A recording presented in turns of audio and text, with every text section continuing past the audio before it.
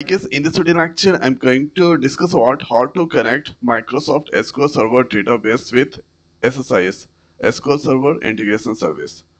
So here, this is SSMS and going to use the table escort.emp and this the record. The next is let's go on this Visual Studio and here the project already have the name is DW Dev and here you can see connection manager is there. So right click this and here new connection manager. So here you can with the help of ADO.NET this one connection manager for ADO.NET connection you can connect there. The second option you can use there ODBC and with the help of all ETV you can also connect the Microsoft SQL Server. So let's select first option edu.net, click on this and then after this already have the connection, click on this new. So here when you click this new and if you click on this drop down, so with the help of SQL data provider we can connect there with the Microsoft SQL Server and with the help of ODBC we can also connect and here this is Microsoft SQL client. So three options we have. So let's select first option and click on OK. Server.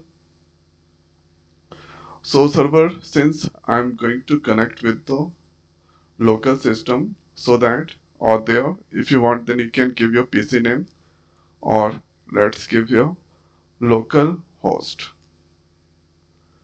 and let's give here the password.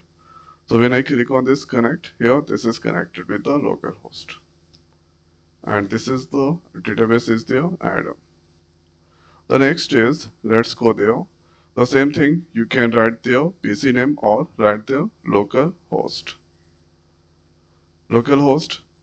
So here you can use the Windows authentication or SQL Server authentication. And here let's give optional. And if you click on this drop down, then you can get there add.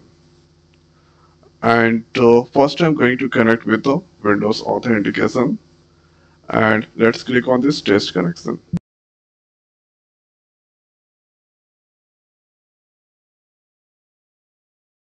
And click on OK.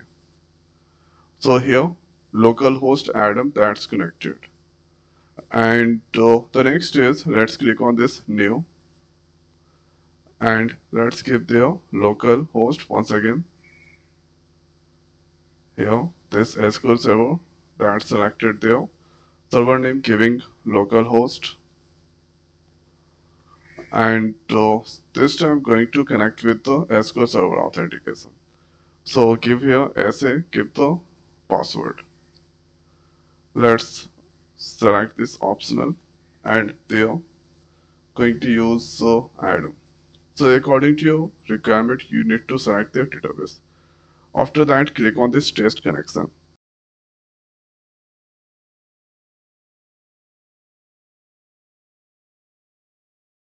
Okay. So here localhost Adam SA that's connected there.